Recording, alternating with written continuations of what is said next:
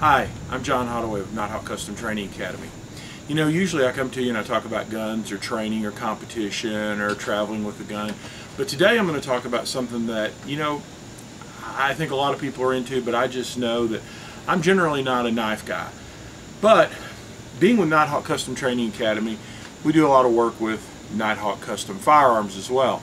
And so occasionally when I'm over there, I'll be meeting with the management of the company, and they'll have stuff laid out on the table, and they'll say, hey John, what do you think about this? What do you think about that? And the last time I was over there, I was looking through some stuff, and I actually found a box. And in the box were two things that were really cool that typically I don't really go in for, but I wanted to talk about today because I just thought, you know, these things kind of had turned into orphans, and I wanted to try to save two orphans. So let's talk about them today. What I found in the box were two really cool knives. And I'm not a knife guy, but I want to talk about these knives really quick. The first thing is, these knives are specially made by Murr, and these knives are one-of-a-kind, custom-made knives. These aren't stamped out in Japan. These are made in Arkansas, and they're made by a real knife maker. These have a great point on them, and the way that this is come down, you can use it for a lot of different things. You can use it for skinning, but what I thought was really cool about this knife that stood out to me was, first of all, the finish on this knife. It's nitrite finish, just like the Nighthawk guns, which means this isn't paint.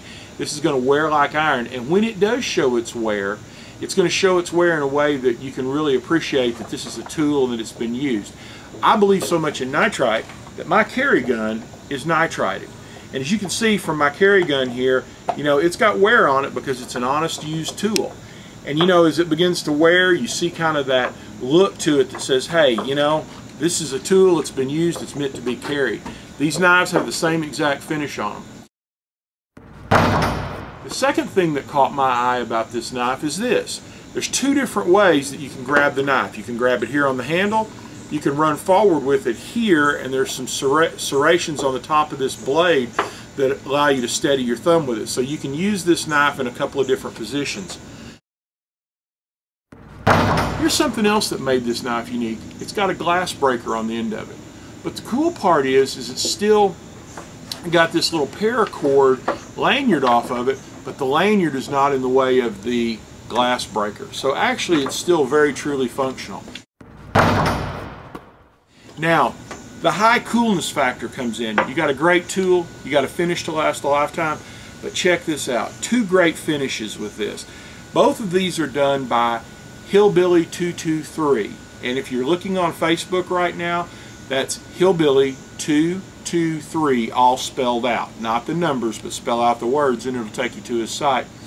And Boyd has done some great work here, and he's got two of what he considers to be his urban camo patterns.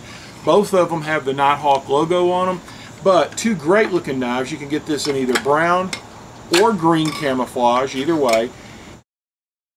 Let me flip this over, and I want to show you something here about the sheaths.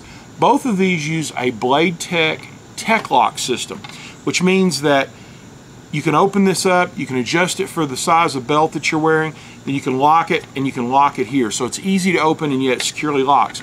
But the cool part is you can carry this knife in either one of these positions. So if you wanted to carry it more as a side knife that you could get to quickly, or if you wanted to carry it up front, put it by your belt buckle, lock it this way, carry the knife sideways here, if you would. Carry the knife sideways. It makes for a quick access. You just simply pull your shirt up, grab the knife, and you've got quick access to your knife. These knives are available on Nighthawk's webpage. Now, they've named this knife something goofy. It's like a number and a letter, and I was like, okay, fine, great. At least I can sell them. But here's what I'd like for you to do. If you will take the time to make a suggestion on Facebook what these knives will be called. Now, here's the kicker. I want you to make it on Hillbilly 223's Facebook page. If we select your entry for naming these knives, you will get a little gift basket from Nighthawk. No, you will not get one of these knives. These things are $300 retail. And yes, I know that's expensive, but it's probably the last knife you'd ever have to buy. It's worth it. So, write in with your suggestions. Let's hear what we're going to call this. John Holloway, Nighthawk Custom, out.